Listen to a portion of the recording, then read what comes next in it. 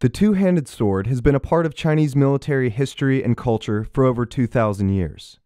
Some of the earliest known examples date back to the Qin Dynasty of the 2nd century BC.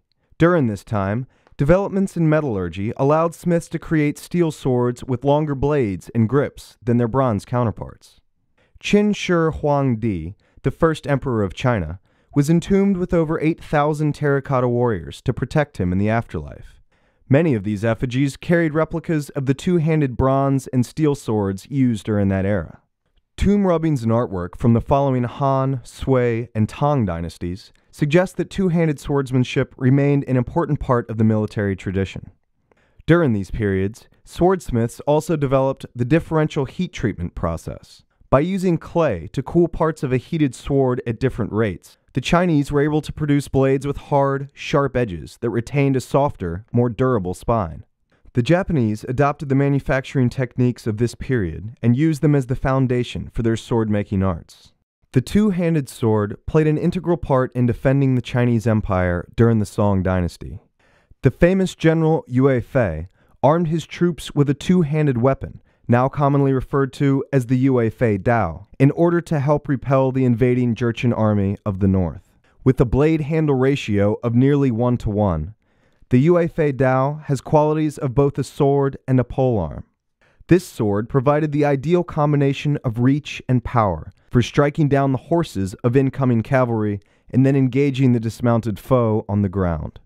With the defeat of the Song dynasty by Kublai Khan, two-handed swords seem to fall out of use by imperial troops.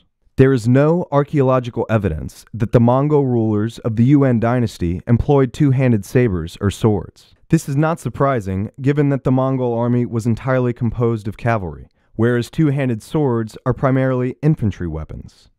After the Mongol Yuan Dynasty gave way to the Ming, military accounts of two-handed swords shifted to its use against the northern invaders and coastal pirates. The famous general Qi Guang, who saw service in both theaters, illustrated the two-handed saber techniques his troop used against the pirates in his first manual, the Ji Xiao Xin Shu.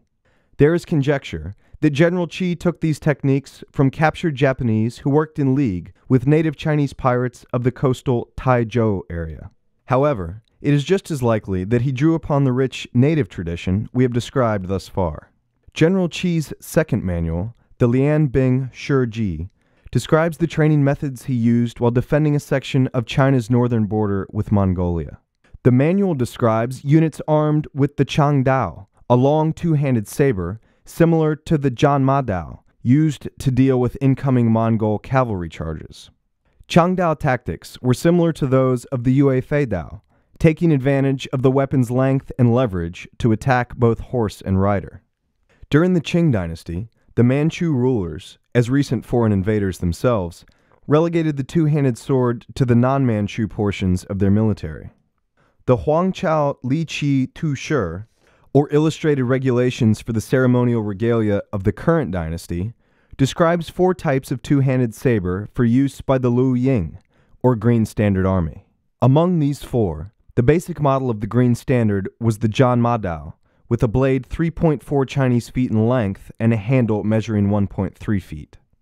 The two-handed sword was an active part of the Chinese military as late as 1945, when nationalist troops carried large Miaodao and Dandao into battle during the Second Sino-Japanese War. Well-known regiments like the Dadao Dui, or Big Blade Troop, used their swordsmanship in the trenches to protect key areas of the Great Wall during the Japanese invasion.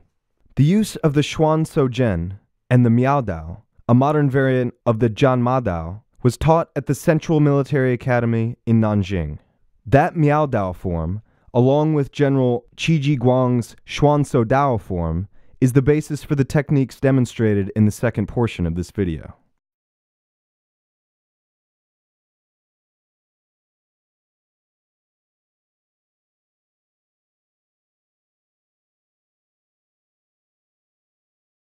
Bengtiao and Kan are 2 basic cuts that typify the powerful, aggressive style of combat associated with a two-handed sword.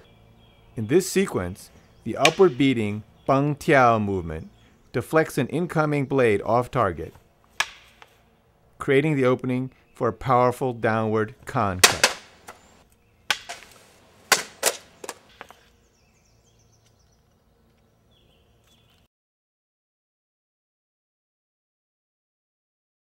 The two-handed swordsman also has a variety of short percussive cuts at his disposal. Here, I initiate an exchange with a long energy thrust or ci. After deflecting the counter thrust with a circular beating movement, I deliver short energy Pi cuts to my opponent's arm and then his neck.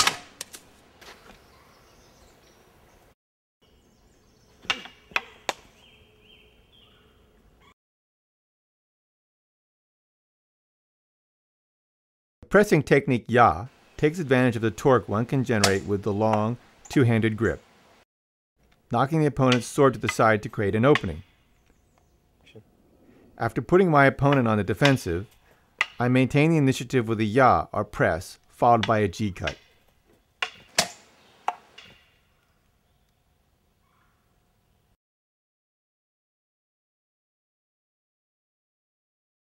The power and stability of the two-handed grip makes it ideal for intercepting movements that preempt an opponent's attack. By jamming the incoming cut against the guard of the blade, the swordsman creates a fulcrum around which he can deliver a Ji cut to the neck.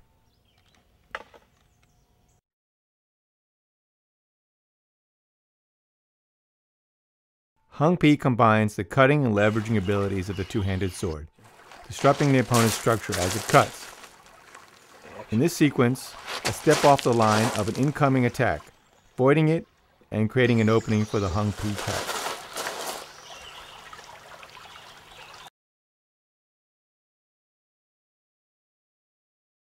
In addition to percussive techniques, the two-handed sword can deliver a variety of slicing or drawing cuts, such as the upward sweeping Hui Cut.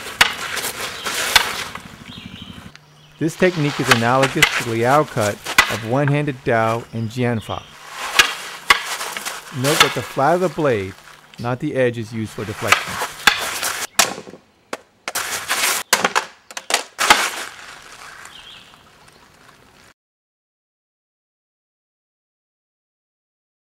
The two-handed sword can also be used with a reverse grip. Here, I use a reverse grip to deflect an incoming spear attack and deliver a Shi Cut.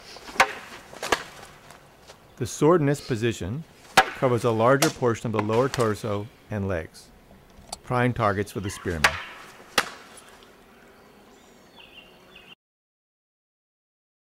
Two-handed swordsmanship was a vital part of the Chinese military arts for over 2,000 years. Its arsenal includes short and long energy techniques that are effective against a variety of different weapons and attacks. The recent resurgence of historical swordsmanship has helped ensure that this art will be preserved for generations to come.